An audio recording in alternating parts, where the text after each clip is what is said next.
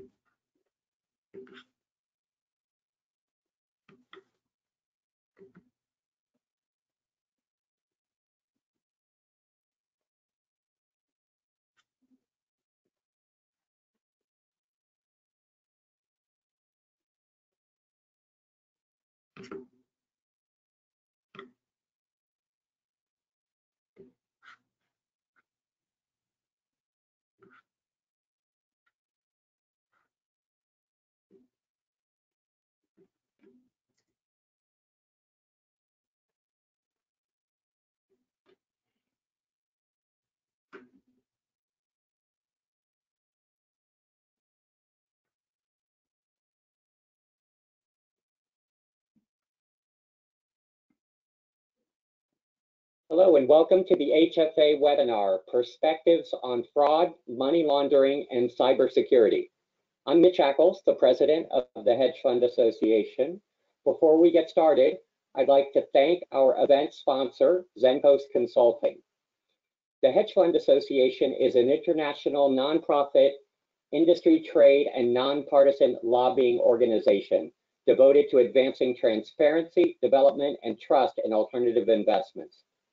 Our membership includes hedge funds, private equity, venture capital, real estate and wealth management firms, institutional investors, family offices, and service providers. If you're not already an HFA member, please consider joining today at hedgefundassoc.org. Now it's my pleasure to introduce HFA Regulatory and Government Committee member, today's moderator, and technology and data strategist with Zencos Consulting, Danielle Malecek. Welcome, Danielle. Thank you, Mitch, and welcome everyone. We are honored to have the opportunity to partner with HFA on a topic that we know, especially right now, is quite timely: financial crime. After our panel, we're going to open it up to audience questions, so feel free to submit any questions during the program to GoToMeeting. And it is now my pleasure and honor to introduce our outstanding panelists. I'd like to introduce my colleague, Ken Matz. He is the Director of Solutions Development for Financial Crimes with Zencos Consulting. I've had the pleasure of working with him over the past year, and he is an experienced consultant for analytics software and money laundering and financial crimes. He has over 25 years experience in advanced analytics, 20 of which were with SaaS. Ken works with clients to implement strategies designed to reduce alert fatigue and false positive output rates, and to save clients time and money in their compliance, fraud, and money laundering programs and processes. Thank you for joining us, Ken. I'd like to introduce the other Ken. This is Ken Yormark. Ken is the practice leader for the Forensic and Litigation Advisory Services within Citrin Cooperman. With over 30 years experience, Ken is a subject matter and testifying expert in complex global investigations and forensic investigation services focusing on formulating and implementing innovative strategies regarding forensic accounting and financial investigations. Ken also spends time as an adjunct professor at Georgetown Law Center, where he teaches accounting for lawyers. Thank you, Ken. We'll be distinguishing the Kens by Ken Y and Ken M. Lastly, we have Michael Brice, but not least. He is the President and Chief Security Officer with BW Cyber Services. As the founder and president of BW Cyber Services, Michael is a leading expert in cybersecurity in the financial services industry. He possesses over 33 years of in-depth security experience that ranges from his classified work as a Marine Corps signal intelligence officer during the first Gulf War to working on the cyber program for one of the world's largest hedge funds. In his current capacity, he is intimately experienced in multiple forensic investigations related to wire fraud, data theft, and cyber extortion, also known as ransomware. Thank you, Michael, for joining us. All right, let's go ahead and get started. Our first question is for Ken Matz. Ken, as a fraud and AML consultant in the analytics software industry, what additional current concerns are your customers raising, and how are you addressing them right now? Thanks, Danielle. We're seeing a confluence of a lot of things come together. Even before COVID, customers were thinking about whether getting comfortable and thinking about putting their AML and fraud detection and case management investigations, migrating them towards the cloud. Then when you get things like COVID in the mix and you have new fraud schemes and new patterns arising from PPP fraud and lending fraud and other things, it puts a lot more into the mix. So what they've had to really worry about is doing more with less, becoming more efficient. Not that they weren't already worrying about that, but now there's budget constraints on top of that because of unemployment and other things that are getting in the way. And so we've been talking to them a lot lately about these types of things. They remind us that while those things are all coming together in a perfect storm, that they're used to worrying about landscape changes and risk changes, but that they're just happening faster. They're happening more exponentially. They're used to situations when 60 to 70% of the time with FinCEN and worrying about fraud and detecting fraud, things stay the same. Maybe they move a little bit, but 30% is always evolving. And so we're helping them see how they can do more with less with analytic processes and refining their software, consolidating between fraud and AML together, as well as learning to pick up new schemes that are being brought about by the new money laundering schemes and the PPP fraud and some of the loan fraud that's going on. Great, thank you very much. Ken Y, can you talk a little bit about the concerns that you have right now regarding companies' risks in the COVID environment that we're currently in? Sure. Obviously, companies have understandably been focused primarily on their operations in this new environment. They're trying to stay afloat in many cases. But structurally, many companies are now different than what they were in the past. We're all working remotely, and obviously in many organizations there has been a reduced workforce put in place, and yet these organizations probably have not addressed how this has changed from an internal control perspective. And that becomes a real concern for me. I like to go back to something called the fraud triangle, where you have three different pieces of the puzzle. You've got pressure, you've got rationale, and you've got opportunity. And those three things are kind of pushing and pulling against each other. And I don't believe there's ever been a time in my lifetime in the business world where these factors have been more heightened at the same time. All of them are so heightened at this moment. People are feeling pressure, companies are feeling pressure. The rationale potentially could be there because, the person next to them was terminated, or they know that there have been massive cuts and they're wondering if they're going to be the next one going. And then the opportunity is really the question that everyone kind of looks at, with this change in the environment. Are there opportunities that maybe were not there before, and people might be testing the waters to see if that's the case? So I really worry that people are taking advantage of this whole scenario. And quite honestly, the statistics have really proven that that is the case. That's interesting. To kind of tag on that question, Michael, as our cybersecurity expert, what would you consider to be the biggest cyber risks facing asset managers, and what are you seeing those asset managers doing in response to those risks? So that's a simple and yet complicated question. And the reason why I'd say it's simple is in the asset management industry specifically, it's wire fraud, wire fraud, and wire fraud. And then fourth is wire fraud. And the reason why I would say that, and I want to pony on Ken Y's answer here, is what we're finding is there's a risk-reward relationship with the internet, cryptocurrency, and wire fraud right now. And I mentioned cryptocurrency only as a sidebar. That makes it so simple for criminals now to work overseas, to have almost zero risk of being caught, and what I'm considering now to be an almost unlimited upside to steal. We talk about fraud and theft, and we talk about wire fraud. It is in the billions of dollars now. We work with the FBI closely with their cyber command, both in New York, in Orange County, out in Salt Lake City as well, believe it or not, because of the asset management there, and in Dallas.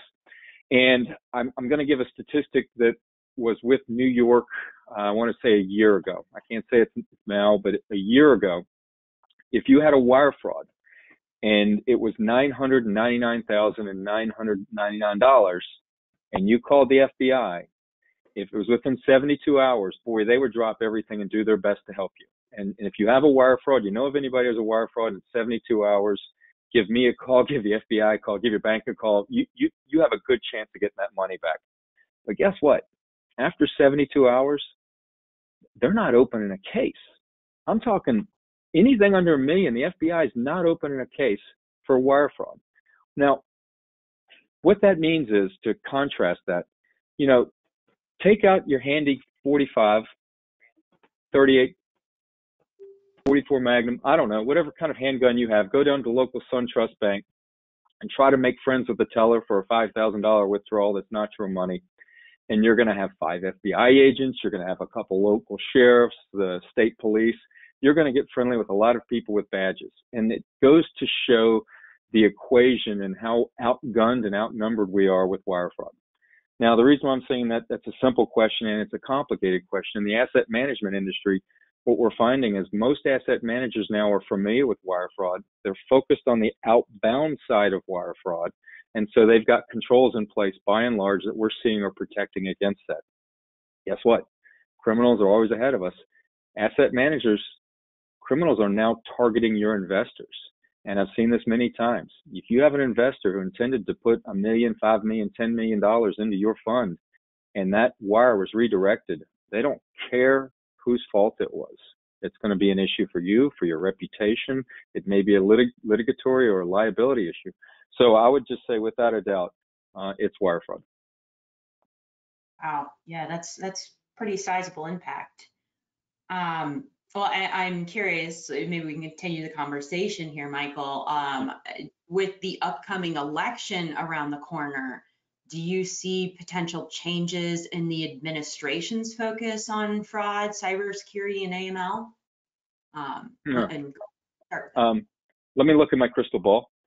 Here's what I can tell you, and I'm going to just kind of go back to the prior reference about that risk-reward scenario. The 3 biggest belligerents we have from a monetization perspective related to wire fraud tend to come from Eastern Europe, Nigeria, and China. We are seeing more and more around the globe. I think it has to do with the pandemic. There are a lot of intelligent people who are out of work and desperate, and have very good ways to monetize their free time. So I would say until we have an administration that is actively focused on going after crime predominantly in those three areas, and by going after, I mean boots on the ground and having relationships at the socioeconomic, really at the international level, we're not going to see a change. And right now, it seems to me that we're pretty adverse with the Russians and most of Eastern Europe, because my experience is if we indict somebody, nothing happens as long as they don't leave and go to Prague, which just seems like to be the great place for the FBI to go snatch people. And I'm pretty sure we're not getting along too well with the Chinese based on what we're having with our trade conflicts. So we're indicting them and they're indicting us and nothing's happening. I can't speak for South America, but I'm not hearing about a lot of takedowns there. So right now, unless we have an administration that comes in and wants to change some of our relationships around the world with those countries and actively go after this crime, and combine that with what COVID is doing, putting so many people out of work, two things come to mind for me. One is I don't think we're going to see much change from an administrative perspective in the near term. And two, I think, unfortunately, it's going to continue to be good for the three of us in our jobs. Ken, Yormark, Yormark, can you talk about what you think about that question? How would the potential change in the administration change our focus on fraud and AML? Yeah, I mean, obviously a lot's going to depend on, which administration we have in place in the next 3 or 4 months when January comes around. So, I mean, there have been quite a few reports by the SEC. I mean, they've opened up hundreds of new enforcement investigations, and there have been several large whistleblower awards this year. But honestly, I don't see much activity, and all of the attorneys that I talk to, they all agree with me that they're kind of waiting for the explosion to take place. And I think part of this is that the courts haven't fully opened because of COVID. But I think it also goes beyond that. I can tell you that the SEC staff has triaged more than 4,000 whistleblower tips just in a 3-month period between the middle of March and the middle of May. Now, just to give you perspective on that number, that's 4,000 in 3 months. Well, in the year 2019, the SEC received a total of 5,200 tips. So the activity is there. It's happening. I just don't see the cases really coming to fruition at this point in time. And I think it's because, the SEC is basically focused on a lot of other issues. But just remember that Kamala Harris is a former prosecutor. She's a woman who's been fighting crime her whole career. So I think that if, in fact, she and Vice President Biden get into power, there will be an enhanced, you'll see a magnitude of increase in this whole activity. And I think that, the SEC and the DOJ, those individuals are kind of waiting for that to happen and for them to get the go-ahead to kind of start pushing in that hole. So I think that, yes, if there's a change in the administration, I think you're going to see a major uptick in the activity that we'll see in these areas. That's interesting. Certainly some interesting statistics there. And Ken Matz, from your technology and advanced analytics perspective, what are your thoughts? I'd like to pick up on what both of the panelists were saying, but mostly what Ken White was saying. It really depends on who wins the election and which bodies of government have the majority. I don't think we'll see a lot of change in some of the statistics that Ken Y was quoting if we have a status quo result. If we get in the direction of the Democrats and if Biden and Harris win, we know that traditionally Democratic regimes have been more restrictive, more regulatory in what they do. And like Ken Y said, I think we get a lot of what he was talking about coming up. And then from the software and the analytics perspective, we would be having a lot more data a lot more cases, a lot more investigations to munge through our algorithms. The digital transformation that COVID has sped up, if we then end up having more cases, more investigations, we'll have more data to munge through, and it'll add to a lot of the patterns and being able to pick up detection and investigation patterns and trends. Very interesting. So we're heading into some uncharted territory in the coming months, and you both, all three of you have expressed some concerns about these. Can you talk about some of your concerns specifically to the economic consequences as the pandemic continues to spread? And on top of that, how are you advising your clients from both a strategic and tactical standpoint to manage this risk? Oh, I'll start with Ken White. Oh, thanks. Look, I think the next 2 or 3 months are going to be critical. Obviously, the weather change is going to have a dramatic effect on people's psyche. People are going to be, cooped up in their houses a lot more in the Northeast and in the Midwest. So that's going to be, from a psychological perspective, that's going to be very challenging for people. I also think that, the PPP loans have dwindled away. We're waiting for the next round, and that has not happened. Obviously, the administration is kind of in a stalemate with regard to that. So there are companies that are really feeling a lot of pressure right now. And what I'm doing is I'm encouraging clients really to use kind of a risk-based approach to really evaluate their controls and also their customer due diligence. Business has changed. Risks have changed, and controls really need to be evaluated and modified accordingly. If companies are staying stagnant with these things, it is not going to work well for them. And I have to go back to this whole fraud triangle thing. And I say, you don't want people to believe that there is an opportunity for them to commit the crime. There's this rule of thumb that I like to go with. It's called the 20-60-20 rule, where you've got 20% of the people in the world who are always going to be good, regardless of what's taking place. And you've got 20% of the people in the world who are always trying to figure out the next angle. And those are the ones who are going to always keep me in business, right? It's the 60% that's in the middle. That's the universe that basically we want to try and control, because if the opportunity is there and they have that pressure or they really find some rationalization for it, they're going to take the leap and they're going to try and go ahead and do something relating to that. And that is absolutely critical that we hold them in check. So really the internal control piece is a big part of this whole process. I would also stress the need for enhanced communication within the organization. That is absolutely critical. I mean, if you think about it, we're in this remote environment and people tend to feel isolated. And so delivering a consistent message, frequent messages about company culture, about your policies and your procedures, it's and not just to the top level people in your organization, but to all people within your organization. I think that is going to ultimately be extremely beneficial in maintaining control over your organization. Great tips there.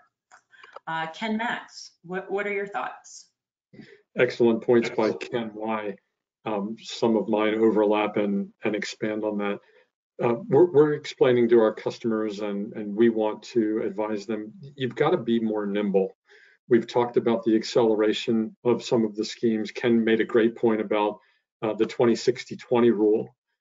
You've got people who are always going to be looking for that next angle. Well, as catchers of fraud, as monitors of fraud, as analytics practitioners of fraud, we need to be on the lookout for new and improved, I hate to use that word, but new and improved schemes and ways to go about that.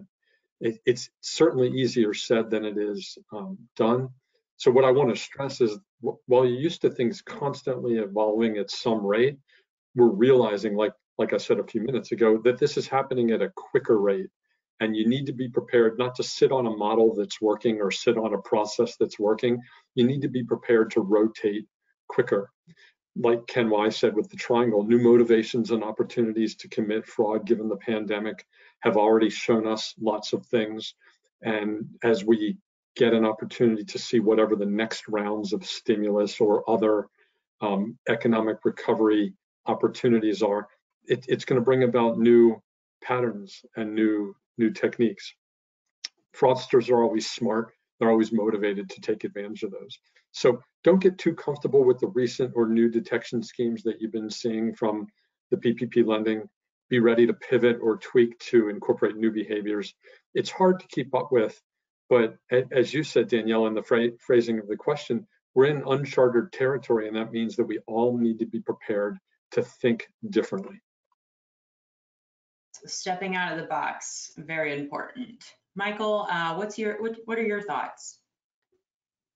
So we tend to focus on motivations, obviously, and then the risk reward scenario. And one of the things that I look, in addition to criminals' motivations, are the motivations of our clients, asset managers for PE, not just PE, but for the portfolio companies. And I'm going to kind of give a bifurcated answer there. On the asset management side, one of the things that I'm finding that's extremely disheartening, but it's a fact of life, and that is asset managers that we tend to come in contact with are some of the best risk assessors in the world. I mean, their job is to assess risk with financial gain. But when it comes to their assessment of cyber risk, I find over and over there's an institutional bias towards ignorance.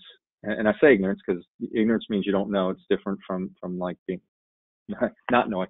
In the ignorance we see is an assumption that because they haven't been breached or haven't had a wire fraud, that their IT department or their IT managed service provider is protecting them, as opposed to, and I'd call this a misunderstanding and ignorance, that they've just been lucky. And I think what's made this worse is due to COVID. We've had this massive rush to remote operations. And as a consequence, there was a quick need for IT to open up and enable people to work from home in many instances where the organization wasn't prepared to do that and hadn't put in appropriate security policies. And more so because of that quick rush back in March to go home, people did everything they could to make things work more simple. Now we're seeing that because of that, those people working remotely are extremely at risk. And yet the managers that we deal with don't recognize that and have made an assumption that since they haven't been breached, that there's no risk there. And I'll just give a couple quick examples because people always like to so what in this stuff. And it's really pretty simple stuff. Acceptable use. Every asset manager I know has a compliance manual with an acceptable use section. And almost all of our clients, not all, but I'd say maybe 75 to 80%, have an acceptable use that their employees can access personal email and do some personal things with the computer. And the reason why this one blows me away is that they're spending thousands or tens of thousands of dollars on gateway protections and email protections through their work email. And yet those employees can go to AOL or Yahoo and download just about anything, cats playing piano or whatever it is. And those are the methods that criminals are using to attack people. And they're very simple, and they're going around all of the protections that management has in place that they assume are protecting them. And we're going to see actually a change. Wire fraud will continue to be a crowd pleaser, so to speak, but we're going to see a change with proliferation of ransomware. And the reason why I mentioned ransomware, and I didn't mention it earlier, by and large, we're seeing portfolio companies get hit with ransomware and the asset managers get hit with wire fraud. Well, ransomware is so predominant right now and making an exponential gain in growth because criminals are now developing ransomware platforms and then franchising those platforms to anybody in the world and then doing gain share for those people that want to be franchisees. It is probably one of the best business models in the world because it's not taxed, okay? Nobody knows who you are and anybody can do it. So I expect, and we are seeing a huge uptick in criminal attacks, phishing attacks, successful ransom events, and just speaking with some people in the government recently, payments on frauds are going up because criminals have now gotten sophisticated to the point where the first thing they do when they break into a network, instead of looking for the word wire, they're looking for the word insurance. and they're checking to see how much cyber insurance an organization has. And when they ransom them, they're saying, boom, you've got $40 million cyber extortion insurance. That's what I want. We're not discussing anything until you pay that. And there's some big payments. I know of 3 payments that went out last week totaling $70 million, $60 million, and $35 million. And you don't hear about this in the news, nor do you hear about a successful wire fraud against a PE or a hedge manager, because it's a terribly detrimental reputational event. So there's a certain amount of ignorance because this is not well understood and well known. And then when it happens, there's the pride or the embarrassment where people don't want to talk about it. So that's where I see it going with COVID right now. Yeah, that's interesting. It's interesting to hear about this platform that exists. Oh, yeah. And it actually kind of brings me to my my next question on the trending topic of what we call FRAML. So according to McKinsey, leading institutions are really starting to push the lines between fraud, financial crime, and money laundering. And cybersecurity. Industry leaders are learning into this as kind of the holistic and unified approach, again, the FRAML model, where we can actually pave a way for advanced techniques like machine learning and artificial intelligence to help drive some efficiency in all this work. What are your thoughts on how firms can achieve this strategy? Does it make sense? And based on your experiences, can you also maybe share some general best practices that you'd recommend? Ken Matz, let's start with you as our technology expert here. Yeah, Danielle, that's I got to take a look at that piece by McKinsey, and it was interesting. There were a lot of good points.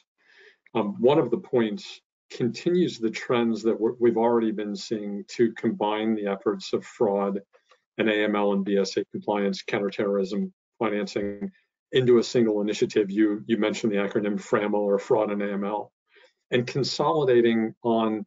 You'll hear companies talk about some of the players, and we've got their fraud and we've got their AML, but can you and your partners combine onto a single software platform for tracking and monitoring, as well as for case management? We end up talking to a lot of small and mid-sized banks, wealth management companies, financial institutions about the solutions and how we can combine those together, not just working with one group or with the other. Whereas even a year ago, and certainly 2 years ago, so much more, we might get a call for AML in its own little silo. We might get a call for fraud, but now we're all of those calls have combined and they're together. The other thing that the article talks about is real-time monitoring of fraud. And I think there's a really good argument there, but and it's an important point to consider, but it needs to be considered from multiple angles. And I've talked to a few of my colleagues about this. Real-time monitoring of fraud is a good thing from the perspective of stopping the losses as quickly as possible. If you're a financial institution, if you're a wealth management firm, if you're a bank, that is the goal. How do you stop the losses as quickly as possible? And Michael gave some really good examples from the cyber perspective about how big these payments can get. The customers we're dealing with, it's smaller, but it's still sizable. There's still reputational risk. The problem is if the premise is that monitoring will generate more alerts to stop fraud faster, then the investigative teams for the non-automated stoppage are still going to need to triage and work those alerts to then follow up with investigations to cut off the leakage of the funds, or to cut off the fraud losses. But you got to do that with caution, because right now, all of us have been talking about the limitations on staff and personnel. And so you get into a situation of time, resources, and constraints. And how much money are you willing to spend? Are you willing to invest in that third shift round the clock to work alerts and possibly work investigations overnight that traditionally you don't have staff for, and you're not ready to spend that money? So increases in volumes, the need to decide, are we really going to staff up to work the non-automated stoppage of so to make that point, are you willing, we asked them, are you willing to put into place and hire investigative staff overnight. What we have been providing as a best practice, and it goes well with what we do for a living, but to take a more efficient approach and research and discuss with the vendors you're talking to, putting into place processes and analytics that help to prioritize the manually responsive alerts, the ones that aren't automated, so that you can get the most productive alerts to be worked first, the ones that are going to be the highest probability to lead to cases and investigations that are going to find and cut off those fraud losses. So it sounds like it would be a great idea to bring a partner into the equation, so you're not having to DIY everything. That's great. Michael, what are your thoughts? It's hard. It's real hard. We tend to look at it from those organizations that are large and have deep pockets versus what I'd consider to be the small and mid-sized organizations. So I'll take a kind of a segregated approach here, talk about what we see with the banks and others, and then talk more about what I'll say maybe emerging managers to mid-sized managers. On the financial institutions, they've invested, a tremendous amount of revenue to address whether it's cyber, whether it's fraud, whether it's any kind of crime there. On the cyber side, where I'm particularly knowledgeable, the challenge is it's been built in a stovepipe. And, you've got basically, the IT geek guys who've gone to the cyber side who want to do their own things. And often they're working on a stovepipe and, they're not coordinating with the other skill sets. Then you find that it gets to be extremely expensive to build that in-house. So you outsource it. What gets even harder if you've outsourced your security operations center to a third party to then have them integrated with your internal entities, which may not be outsourced for the various reasons of cost and how much more leverage you can get from a third party doing that outsource activity. So it's extremely challenging. I will tell you that we are seeing a convergence. But then there's this information overload, and the real issue here is not the alerting. It's how do you get rid of the false alerts? How do you know where to spend your time in a given day and aggregate, gigs and gigs of data? And that's where the big software firms are making money, trying to help with the incident management, event response, and all those activities. On the small and mid-sized managers, I'm going to go back to the concept of ignorance. What we see over and over is they lack an understanding or an appreciation for the risk associated with a cyber incident to their organization, and then how to remediate that outside of their IT department, because I always think there needs to be a healthy friction between IT and security. They're two different skill sets. And what we see is over and over, small and medium-sized asset managers don't understand the basics, the 80-20 rule. We talked about 20-60-20. I love those, analogies. Pareto is one of my favorite focuses, and that is the 80-20 rule. And there's just a set of basic controls that every organization should be putting in place and managing to prevent cyber fraud. And by and large, they're not doing it. Almost consistently, we find very, very simple things. I'll just give you a couple because I like to give examples just so people know what it is. But understanding what assets you have, that they're actually being patched and upgraded, as simple as is antivirus actually working on every computer in the company. These sorts of things you find over and over again. People just assume that it's taking place, and then they find out, A, that it wasn't, and B, no one was checking when there was actually a problem that resulted in either a breach or fraud or something related to that. Yeah, that's a really interesting point. I think we've definitely seen in our work how some of this proliferation of expanding, looking at how much data we have and trying to determine what is going to be the best indicator of fraud is really important. So thanks for mentioning that. Ken, Yormark, can you talk about what are your thoughts? So, I've actually done group presentations where I've had a number of these factors from organizations in the same room, right? I've got the money laundering group, I've got the financial crimes group, I've got the cyber people in the room.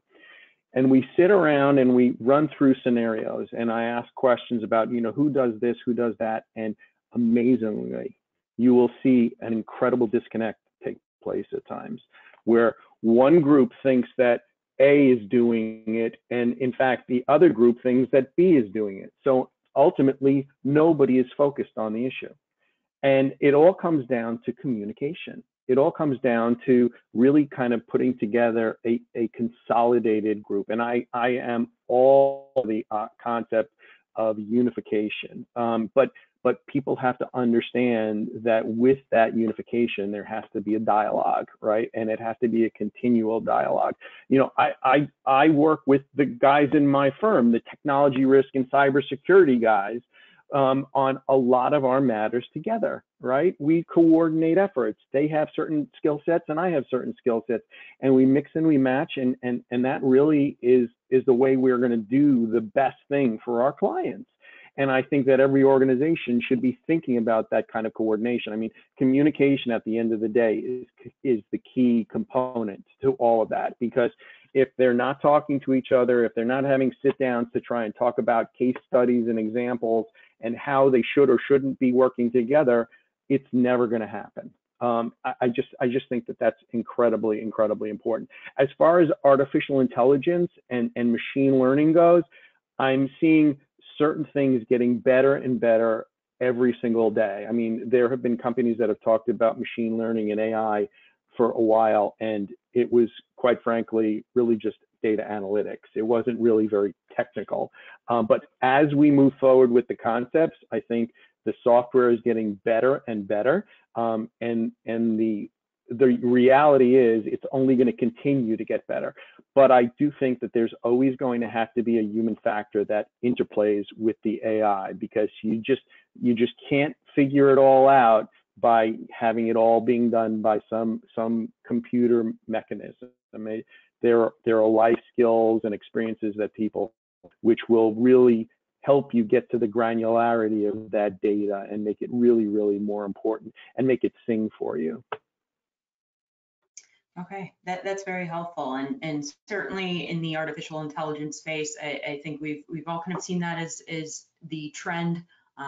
But I'm glad to hear that you're all in recommendation of some of the more advanced strategies to kind of identify some of these.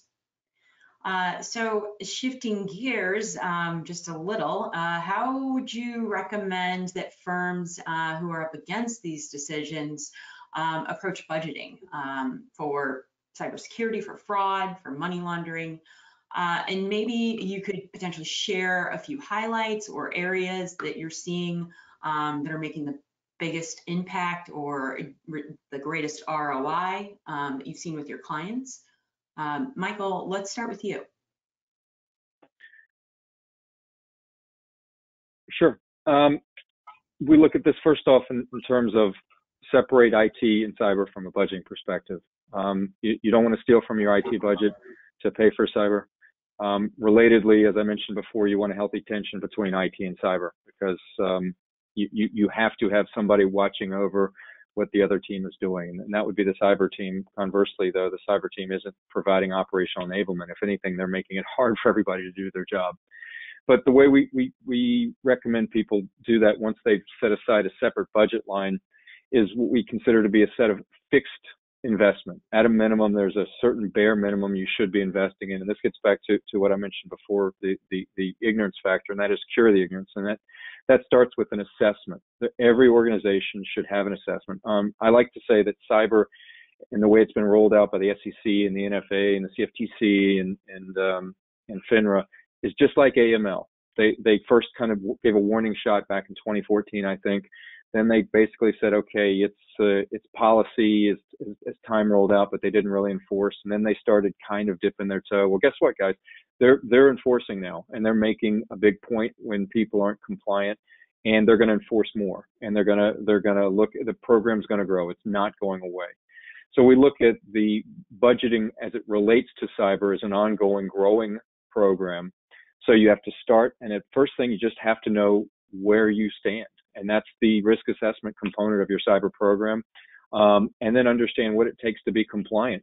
We have many clients that they've been told by their IT department that they're compliant, and they have a document and they think they're good. And unfortunately, to me, they've wasted their time and they're not compliant, and they have a false sense of security. So I'd say once you have a baseline of your as is, at that point, there's some basics, like I mentioned before, the 80-20, to put in place and address.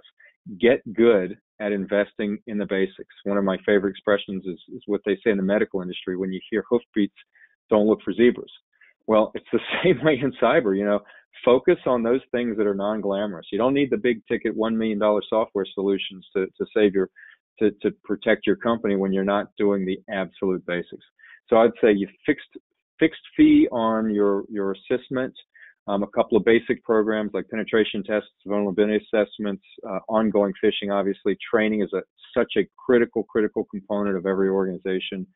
And then understand and develop a remediation program that should go out over a year. And after you do that first budgeting cycle, you're going to have a good idea for where you need to go next year. And the key there is you're always going to have more vulnerabilities than remediation. So it's, again, focusing on defense in depth. I do tell people to stay away from trying to give a percentage of revenue for cyber initially. Just understand cyber and understand how to do it properly. And then from there, when an organization has the remediative actions that should be rolled out from those as-is assessments, then you can have a good feel for how much you need to budget for the following years for your 2B migration. Excellent advice. Thank you.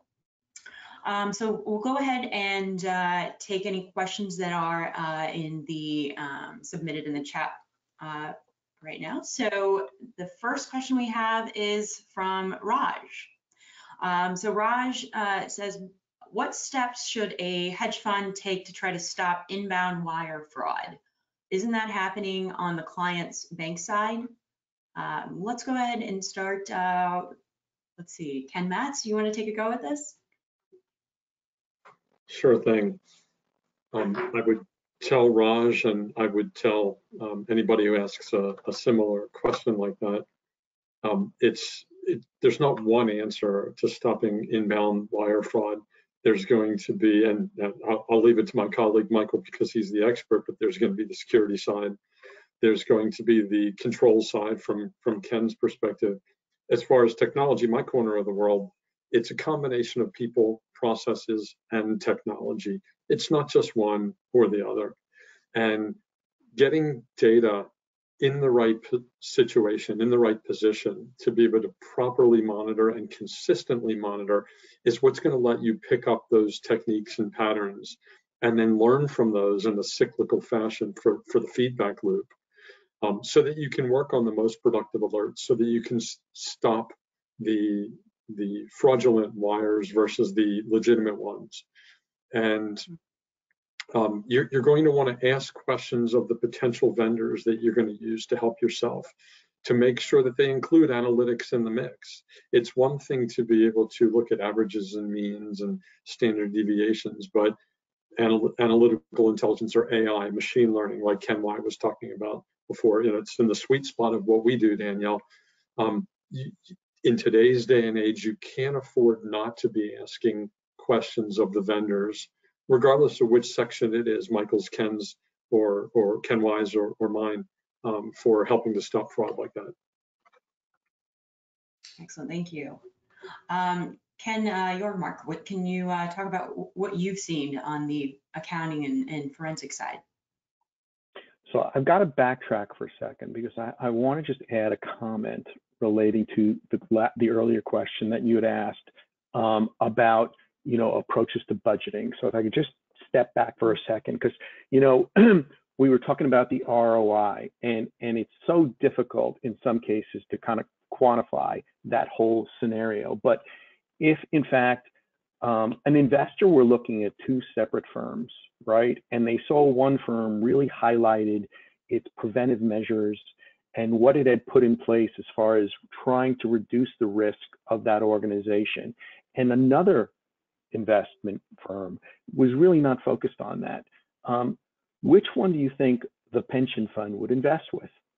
I mean, at the end of the day, you're trying to reduce the risk of the company, but you're also trying to reduce the risk of the investors in your company, right? So if you can really show it from a marketing perspective that you have the right controls in place that are going to prevent that next fraud that's going to take place, that next penetration into your organization, I really believe that that is going to help that company from a profitability perspective.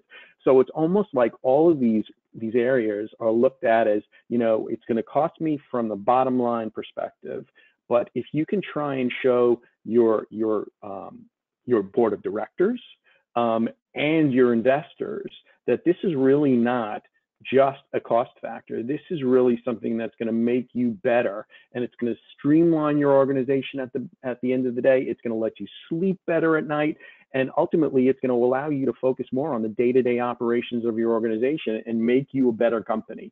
I think that those are really, really positive factors. So I'm going to stop there. I'm going to let Michael talk about the wire fraud aspect a little bit more. Well, so just a quick, what Ken Y there said is so dead on. We're seeing that especially with institutional investors, not so much with non-institutional investors, but the institutional investors have become very savvy, and it's a marketing point to address that. On the wire side, we like to simplify it, and I'll tell you the way we simplify the wires. There's a kind of famous court case, Tillage Commodities versus SS&C. If you want to look it up, basically Tillage was put out of business. $6 million went to China over a period of a month, because their fund administrator took email requests and responded to them. Those days are kind of gone, guys. I think all the fund administrators are aware of that. So the wires that we're seeing that are still working predominantly, believe it or not, are real wires.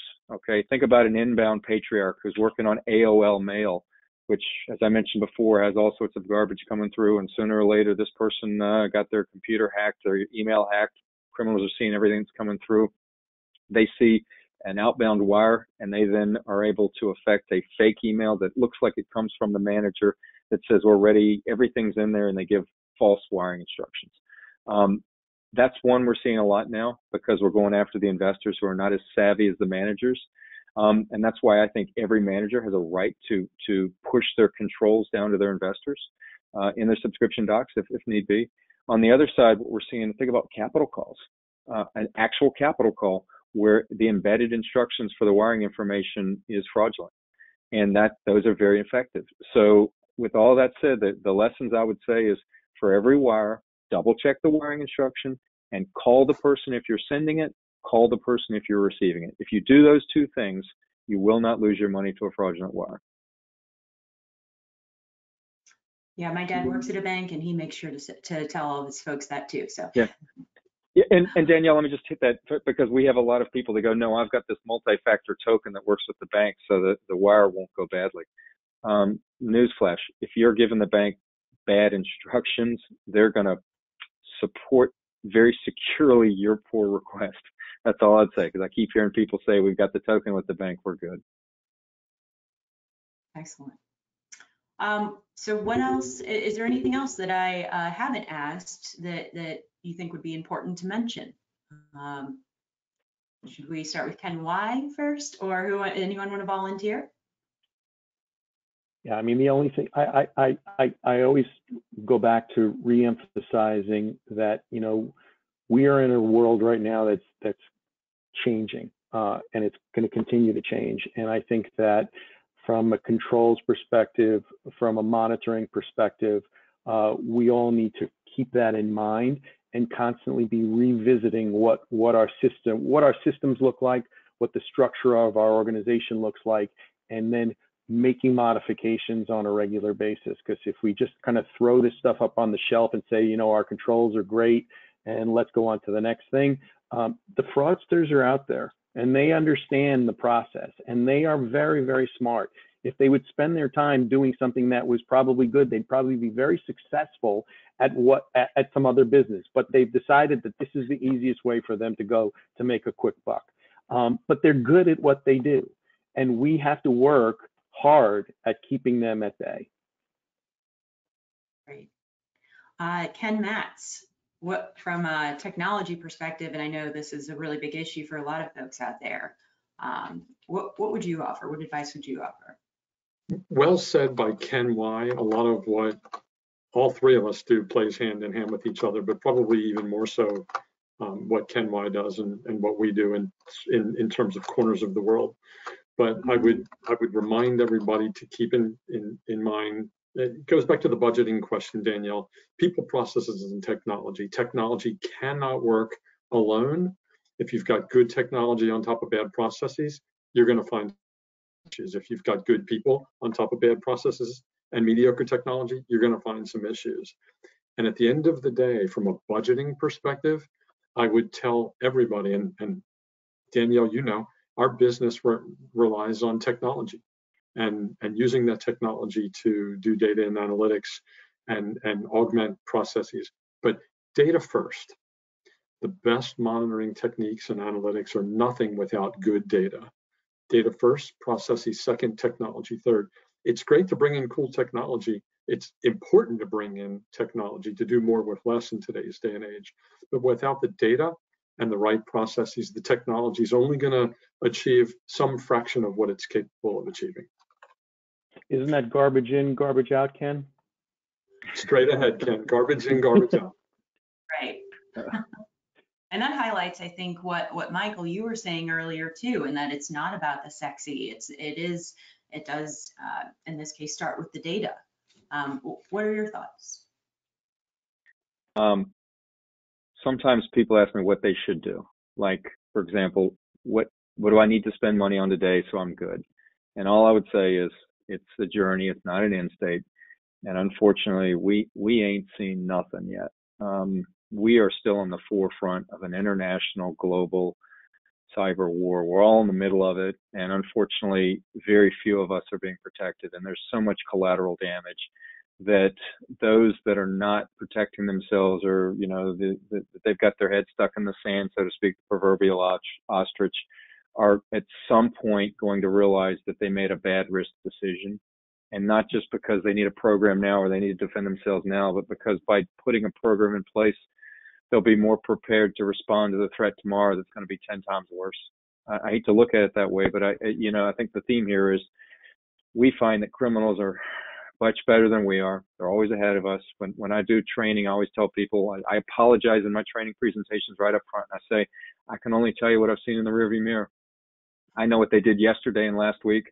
I don't know what they're doing today, but I can guarantee whatever attacks they're doing today are better than yesterday. And they're going to be much better next week. And until people start basically making this an ongoing effort, it's going to be a problem. Excellent. Well, I want to thank the three of you for participating in the panel.